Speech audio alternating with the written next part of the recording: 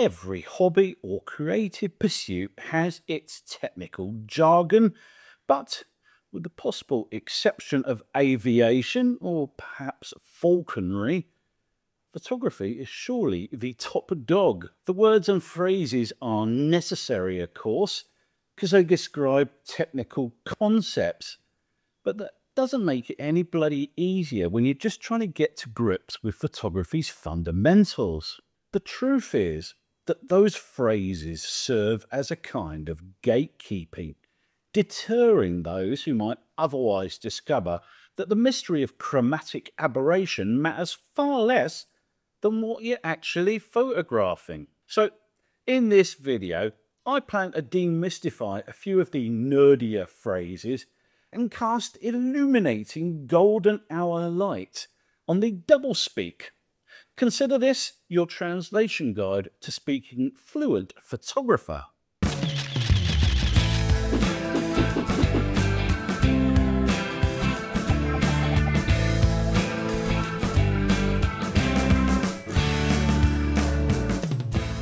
Alright, let's get into this. There's a few B's to get through for some reason, and we'll kick things off with one of my personal favourites.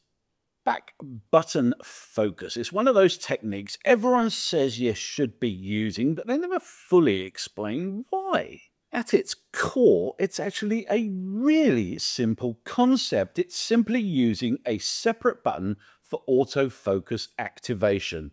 That's it. Traditionally, when you take a photograph, you hold your index finger halfway down on the shutter button, and this makes the camera focus on whatever is under your focus reticle. Then you press the button fully to take the photo. All that back button focus does is spread those two steps, autofocus and shutter, across two buttons instead of one. So you use one button to focus and then a different button to activate the shutter and take the photo. Now, you may be wondering, why is this technique worth using? Surely it's more convenient to have both steps combined in one button. No, it really isn't, and I'll give you a good reason for starters. Fat fingers. How many times have you gone to half press that button and taken a load of wonky shots instead, or missed your focus completely? Back button focus also makes it ridiculously easy to nail your composition because you get your focus correct, and then you can move the camera or indeed your entire body and then hit the shutter button when you're sure it looks great. If you shoot wildlife, then back button focus is awesome because you can get the animal in focus and take your shot at the right moment without getting a debilitating cramp holding that bloody button halfway down.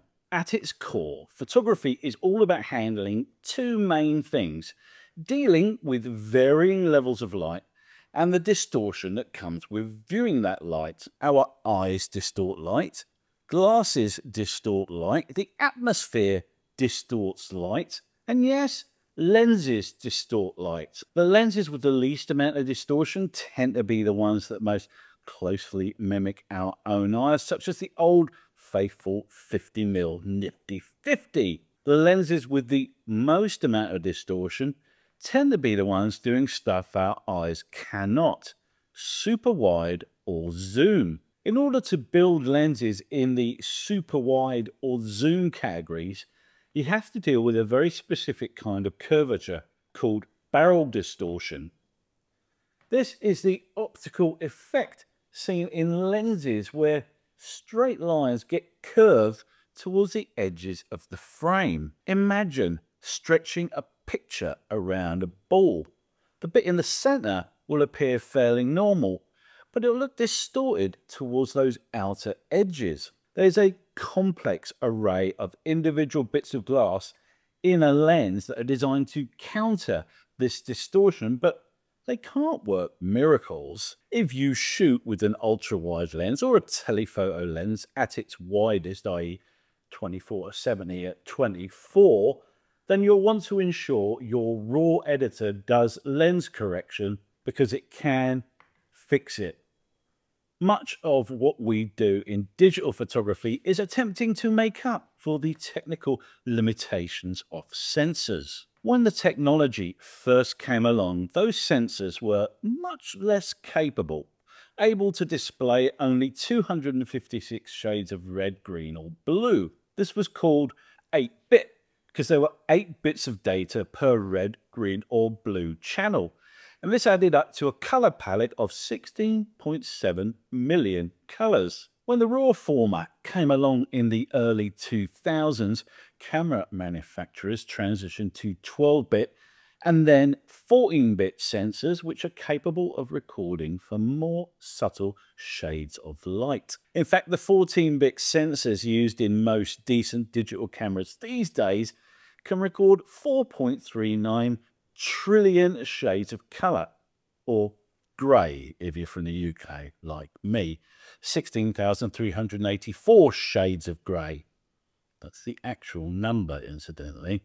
There are two main parts of a photograph: the subject or subjects and the background. Generally speaking, all photographers strive to keep the subject in focus. That's photography 101, friends.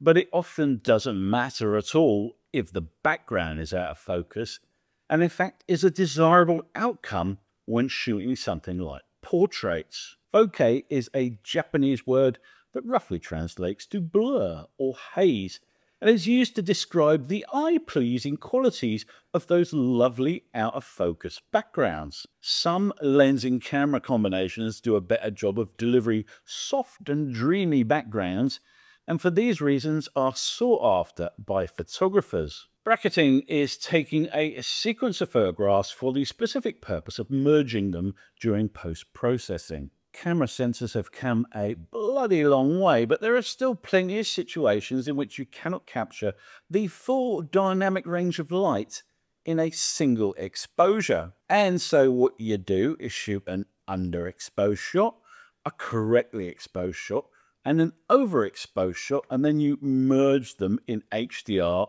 or exposure blending software. You can also use bracketed shots for focus stacking so that your image is completely sharp from front to back. There is a third use case too. I shoot literally everything bracketed because it means I don't have to think about whether to under or overexpose a shot for artistic purposes. I can simply decide afterwards when I'm picking through my keepers in Lightroom. Here's a phrase that is used in a slightly bitchy manner by the sort of photographers who look down on kit lenses and filters that aren't made by Lee. It's called chimping. Chimping is when you take a shot and then immediately check it out on the LCD screen on your camera. The constant bobbing up and down of the head to look at the photos on the screen is supposed to look like a chimp. Look, I didn't invent the phrase. Take it up with the management. Here's a phrase you should never use on a first date, unless you're looking for an excuse to bail. Chromatic aberration. The reasons for this are highly technical, and I'd be lying if I said I fully understand them, but it basically boils down to a lens's difficulty in bending light uniformly. It makes its presence known at the borders of contrasty areas of your photograph, and you will know it by its telltale green or purple halos surrounding those contrasty areas. Good RAW editors such as Capture One, Photolab or Lightroom all include tools to minimize chromatic aberration, and personally speaking, I always leave those tools on by default. If you've ever redecorated, then you probably paid a visit to a hardware store and spent a delightful hour or two agonizing over paint swatches. And just when you pick one and you're marching confidently down the aisle with a color swatch in hand, you realize there's a very slightly different range of colors in an alternative paint manufacturer's swatch book. Color spaces are the photographic equivalent of those color collections from paint manufacturers. They're collections, or containers if you prefer, of colors And they're important because they're designed for very specific use cases. The color space you're undoubtedly most familiar with is sRGB because it's great for general purpose use and delivers consistent colors on a huge variety of devices. But you'd want a wider and therefore more subtle range of colors, then you'll need something like Pro Photo RGB, which basically has the entire color range, or Adobe RGB, which is the preferred color space for many print labs. Camera sensors are made up of a massive number of pixels, each of which is assigned to capture just one of the three primary colors: red, green and blue. The fact that the pixels are specialized means that the camera is not recording the other two primary colors at that pixel location, so there are some gaps in the data set. And demosaicing is the code that fills in the gaps in that raw image, basically guessing at what should be there by looking at the pixels around it. It's the very core of post-processing, and it's why I'm always banging on about it in my raw editor reviews, because some demosaicing algorithms are vastly superior to others. Depth of field has nothing to do with the longitudinal dimensions or paddocks. Instead, it refers to image sharpness. The depth of field of a photograph is that range which is in focus and which therefore appears nice and sharp. Depth of field varies according to aperture, focal length and distance to the subject. Wide lenses have a much deeper depth of field than telephotos, and smaller apertures such as f/16 have deeper depth of field than wider apertures such as f2. Landscape photographers usually prefer a nice deep depth of field so that as much of the image as possible is nice and sharp. But you can utilize shallow depth of field for artistic purposes, which is one of my favourite styles of photography. You've heard of the Bermuda Triangle, you've heard of a love triangle. Have you ever heard of the exposure triangle? This is a handy way of wrapping your brain around the relationship between aperture, shutter speed and ISO, which in turn enables you to shoot photographs in manual mode should the mood take you. The gist of this one is that all three of the aforementioned camera settings enable you to control the amount of light hitting the sensor. By increasing or decreasing a setting on one side of that triangle, you can offset the others in order to create balance and to therefore take a properly exposed photograph. For instance, if you choose a smaller aperture because you want everything sharp, then you can increase the ISO or take a longer exposure to compensate. All lenses are classified according to their focal length, this being the distance from the lens to the sensor. So in a 10mm lens, there's just 1 centimeter separating that lens from the sensor, which in turn means you get a very wide view. Prime lenses have just one focal length, i.e. 50mm or 85mm, while telephoto lenses have two, the shortest and longest focal lengths that lens is capable of shooting. Here's one that sounds like some kind of nebulous arty phrase, but can actually be precisely defined. Golden hour. This is the period immediately after sunrise or just before sunset when the light is at its softest and most dappled. At that time of the day, the sun is at its most aggressive angle to the earth, meaning the light has to travel much further and is cast over a wider area. The bottom line is this: you usually get the best light of the day from sunrise to 30 minutes after, and for 30 minutes leading up to sunset. I mean, yeah, it sounds like something Han Solo might have said sarcastically to Chewbacca on the flight deck of the Millennium Falcon as he was asking for a hydro spanner so they could jump to light speed. But hyperfocal distance has nothing to do with interplanetary space jumps and everything to do with the force. No, not the force, the focus.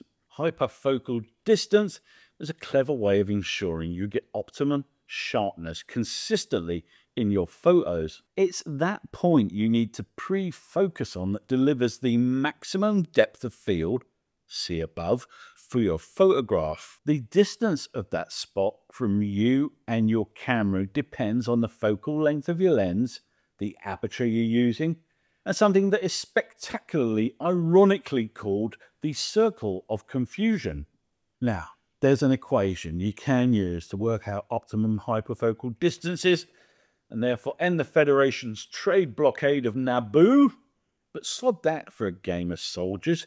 Just use an app. I recommend Photo Pills, which has a cool feature for calculating the sweet spot for any camera aperture and focal length. By way of example, the hyperfocal distance on my X-T4 with the super wide at 10mm and an aperture at f8 is 0.65 meters in front of me, while on my 100 to 400 at 400mm and f5.6, the hyperfocal distance is 1.4 kilometers. Lenses are not perfect objects that work flawlessly all the time. They all have idiosyncrasies. Lens breathing is one of those idiosyncrasies, though it's honestly more of an issue if you're shooting video and doing professional focus pulls. It's an optical phenomenon that occurs when the focal length of a lens appears to change as you adjust its focus. This means the image appears to zoom in or zoom out very slightly, even though you're not touching the zoom setting. On the face of it, noise sounds like something you want to get rid of, but this is photography and nothing is ever that clear cut. There are two kinds of noise, luminance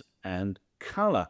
The latter being far less desirable than the former. Color noise is when you get random patches of color in your photograph where they shouldn't be, usually as a result of using a high ISO. Luminance noise, on the other hand, is random variations in brightness across an image that resembles the grain you get in traditional darkroom prints. Having a little bit of luminance noise in a photograph is quite a desirable outcome, but you'll definitely want to deal with the color noise. It sounds like something you might do in a theatre school, but actually vignetting is a kind of Schrodinger's box phenomenon. This is because it's something that good raw editing software will remove in the lens correction module, because it's a flaw, but at the same time, you can add it back because it enhances the photo. I know, right? Photography, funny old game. Anyway, vignetting is, of course, the darkening of the corners of an image compared to the center. Some lenses at some focal lengths have fairly noticeable natural vignettes, and Lightroom, Photolab and Capture One can get rid of them. But quite often, accentuating center contrast by adding a vignette in post-processing is a desirable outcome. And so you can add one back in. And that's just a few of the jargony photographic terms and phrases you may have encountered. Are there any good ones you've thought of that I left out? Let me know in the comments section below, and I might just do a part 2. If you enjoyed this content or got value from it, or both, hopefully, then please do hit the like button and consider subscribing for more photo, video and drone related content from me. Till next time, guys. Ta-ta.